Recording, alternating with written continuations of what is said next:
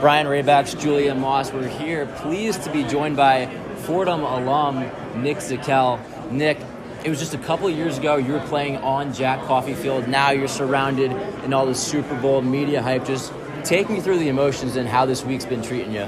Yeah, I mean, it's a really surreal experience, just being able to kind of experience the Super Bowl and all the festivities and stuff. And, it's very humbling, it's very exciting, too, to kind of know where you came from and kind of the people who supported you there and kind of just being, just kind of want to show out for kind of that next generation, kind of making sure these new Fordham guys coming in know that success is possible at a great place with great people.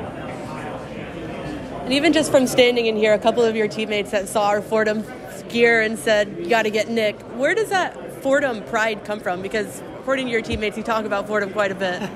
Yeah, I mean, just Fordham in New York, I think it's just kind of like the small school aspect of it, kind of from a school that not many people have even heard of.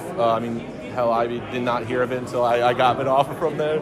But, one of the best decisions I've made in my life, kind of making being able to go to Fordham, and I just think it's very surreal. Just because, it's very important to be proud where you come from. I think that just kind of, I know that the people at Fordham who helped me get to this point are kind of happy as well. Well, and your time at Fordham, great player, and obviously now you're here with the 49ers. But when looking back on your time as a Fordham Ram, just what are some of the highlights you had playing there and playing with that team?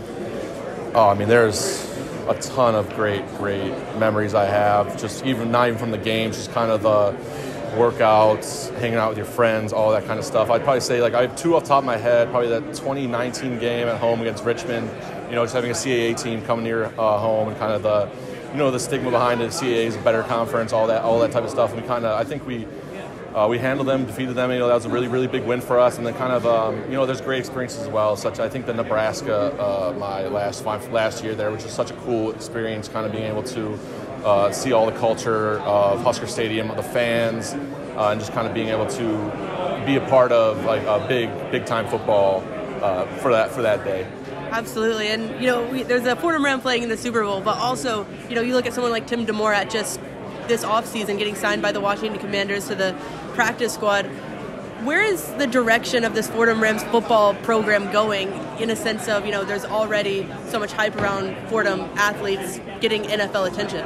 Yeah, I think that's something that kind of definitely trickles down to the recruiting aspect. I know Coach Collins doing a great job on everyone on his staff down there. I think that definitely has the program on the uptrending. I think that's something that it's a testament to the hard work of the coaches, hard work of the players, and it's something that I think that it's really instilled in the culture of the team. I think that's something that Coach Collin, when he got there back in, 18 or 19 even, that's something that he wanted to install in the culture of kind of a hardworking, tough-nosed team. I think he's gone and done that. I think it's there's really a lot to only way to go is up. You've had a chance to play with quarterbacks like Tim DeMore, very talented guys, but now playing with Brock Purdy, you got a chance to know him pretty well. Just how has it been just seeing him grow into the role that he's developed now with this team?